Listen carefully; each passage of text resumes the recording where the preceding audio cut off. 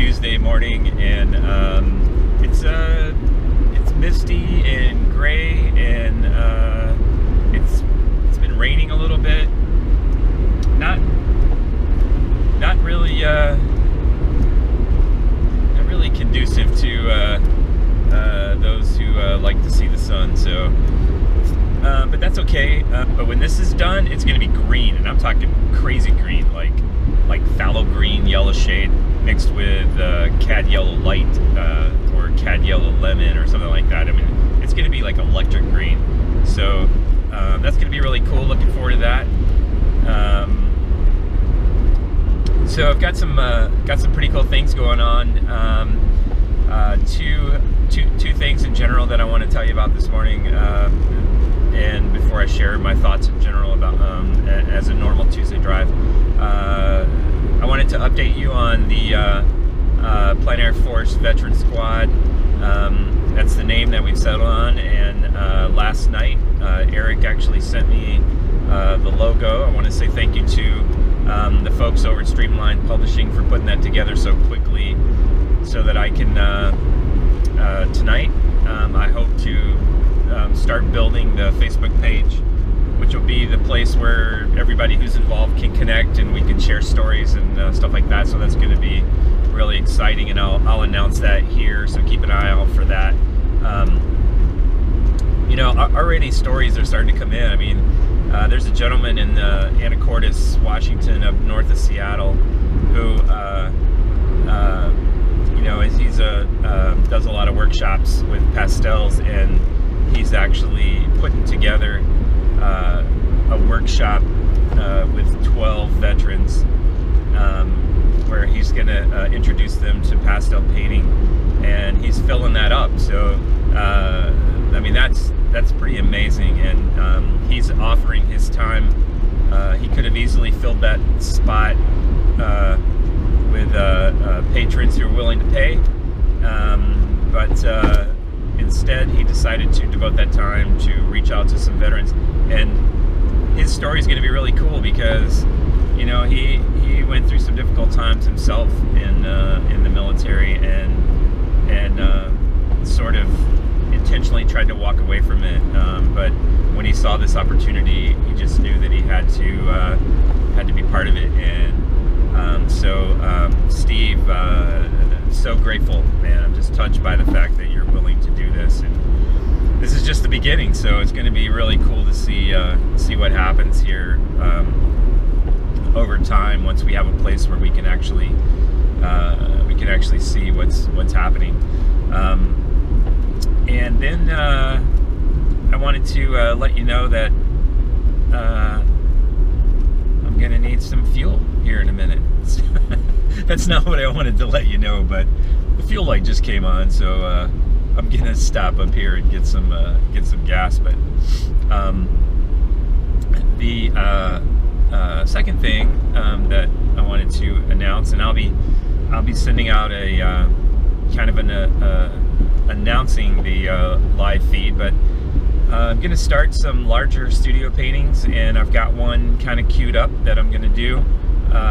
Gonna try and hold those live feeds to 1 hour, and my intent is to live feed that whole painting from start to finish. So I think I'm gonna try and do that this week on Thursday, and I'm deciding today, and then I'll set it up as an event, and everybody who subscribes will get a notice that it's coming. But it's going to be I think I have a 24 by 30 is the first one that I'm going to do, and I picked out a photograph from when I was in North Carolina of a really cool barn, and so I'm going to give that a try, and I'm going to get some gas. I'll be right back. All right, back in the car and rolling here.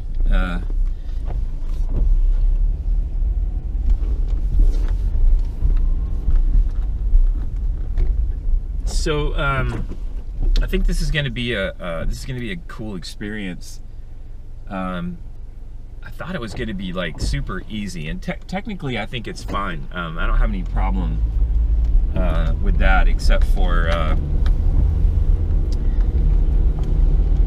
sharing the data with my with my teenager who likes to play online games with his friends. So I'm gonna have to give him a time slot where he's got to drop out, so I can make sure I've got all of the available bandwidth for live streaming. I don't think it would be a problem, but when I do an upload, I tend to crash them, so probably should work that out. But anyway, I'm thinking about 9 o'clock, like 9 to 10 p.m. on Thursday, and keep an eye out for the announcement. And I surprised myself, because at first I thought, oh, this is no big deal. You know, I'll just get this set up and get this rolling. And in reality, I'm a little bit nervous about it, and I don't know why. I think it's just because I lose the ability to edit. Maybe that's what it is. When I edit, I can edit video. You know, I can edit out all my mistakes. I mean, I don't care that you see all of my painting mistakes. That's the point, right? I mean, I want to be authentic and real, and I want you to see everything on my channel as it is. I'm just talking about the me, not the art side of it. I'm talking about the dentist side of it. But anyway, I'm not going to worry about it. We're just going to do it and see how it goes. And if it's a total disaster, we'll for all of you who join in, we'll just all be on that train wreck together. So, man, there's a lot of traffic today. I'm usually out here all by myself. So I wanted to say thank you for everyone who gave me their opinion on which of the two of the 12 paintings to not submit or to not put in that show. There's going to be 10 paintings exhibited. I had 12 pulled aside. It was really interesting, you know. Some people felt like it was unfair of me to even ask that question for the community here to make that choice.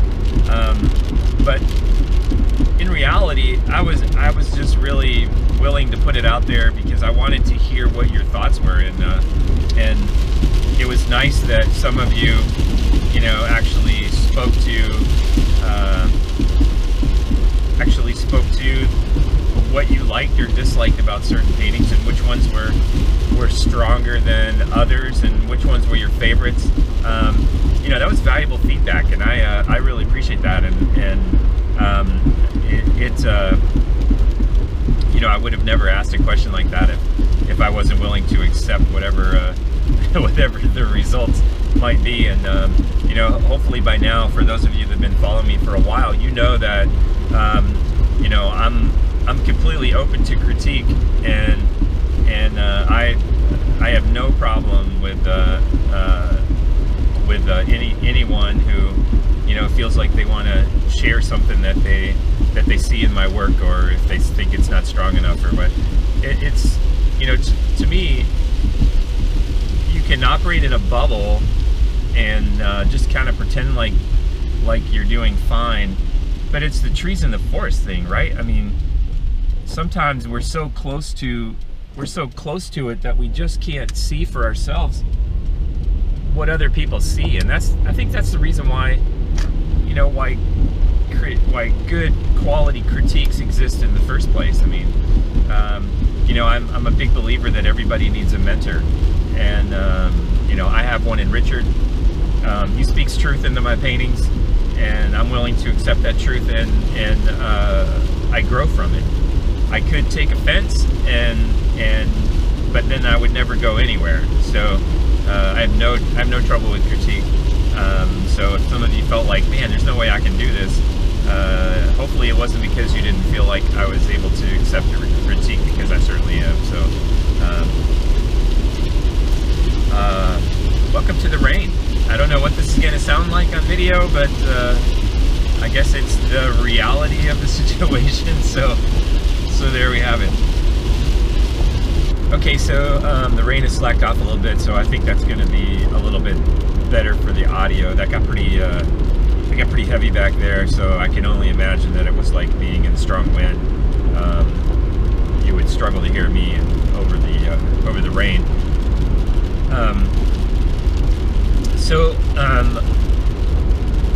I think I've made it like really clear that you know what my intent is here is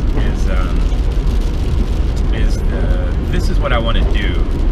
You know, eventually I want to transition into a point where I can I just want to paint and make videos, and I want to teach people, and I'm so excited about the veterans program getting kicked off because so many lives are going to be touched as a result of that. One of the questions that I have for my YouTube community is I've been watching you know, I've been watching a number of artists that I follow kind of make the jump to Patreon, and I'm just curious what your thoughts are, you know, and I suppose that they're, you know, everybody's reasons are different. You know, the other day when I mentioned Sarah's channel, I know Sarah does really well on Patreon, which I think a lot of those, I think probably most of them do it. I don't really know what really well means, but it looks like she has a number of people that support her through Patreon. I struggle a little bit with like the different tiers. I mean, like what can a person really offer of value for certain tiers, and how much does all of that, you know, add to the existing workload? And you know, these are all questions that I have in my mind, and so I'm curious. I mean, do some of you support other artists through Patreon, and do you think it's just a terrible idea, and that well, you know, I would love your feedback. I mean, we've grown here to I'm like 760 subscribers, which I am so grateful for every last one of you who watch and follow along and comment, and you know, it seems to be that, you know, the growth continues, and I don't know when the right time is. You know, I asked that question. You know, when do you do something like that? You know, I've been studying Patreon, and I'm trying to kind of wrap my head around it. And if I did do it, I just want to do it right. And so if you do support someone, whether they're an artist or whether you support someone some other way, I would really like to hear what your opinion is, and so that's because I value it. I mean, I really do value the opinions and views that all of you have, and because, I mean, that's what a community does, right? I mean, and it's been my intent from day one to generate a community here of like-minded people who love plein air painting, and who love art, and who love being creative, and sharing on you know, creative levels, and you know, just getting to know each other through digital media, which is a strange thing, right? But it's real. I mean, it's a real thing, and so anyway, yeah, it's a real thing. So I don't know if and when I'm going to do this. I'm just in the research mode right now, and that's why I want to bring you in and see what your thoughts are, and hopefully some of you have some experience with this, and you can give me some valuable feedback. So my favorite road is still closed, even though it's bumpy. It's like the best cutoff ever, and so I've been going through the town of Grand Ledge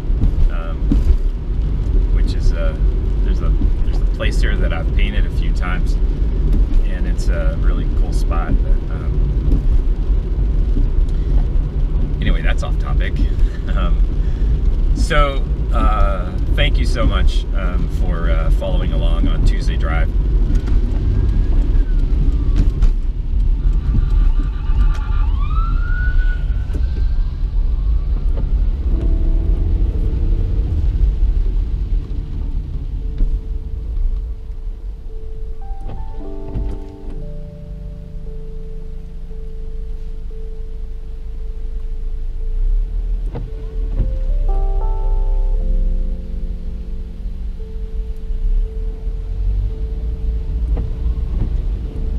Okay, that was crazy.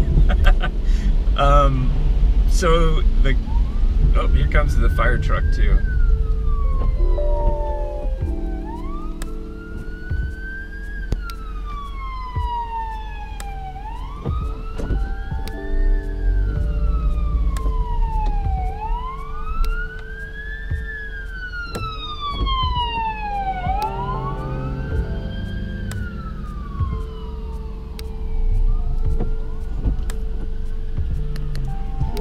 And they're everywhere.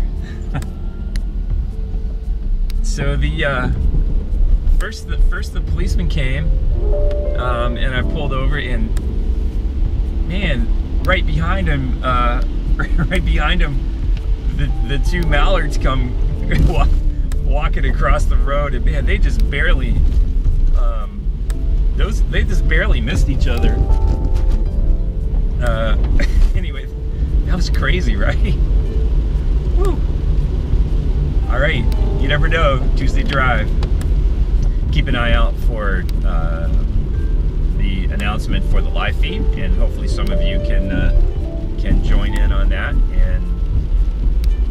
and we can see how that goes. Hopefully that's not a total debacle, and I'll catch you later.